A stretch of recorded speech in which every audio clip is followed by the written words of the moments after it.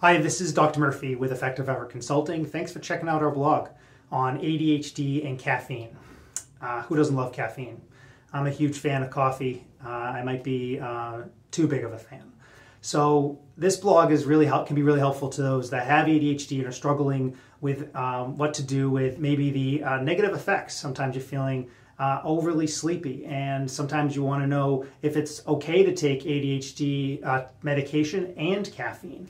But you also may be looking at beyond caffeine. Maybe you're looking at life hacks to not be so reliant on caffeine, maybe other types of life hacks to be more focused and productive and intentional around the things you're trying to get done without feeling like you have to develop this codependency with caffeine in whatever form you want to take it in.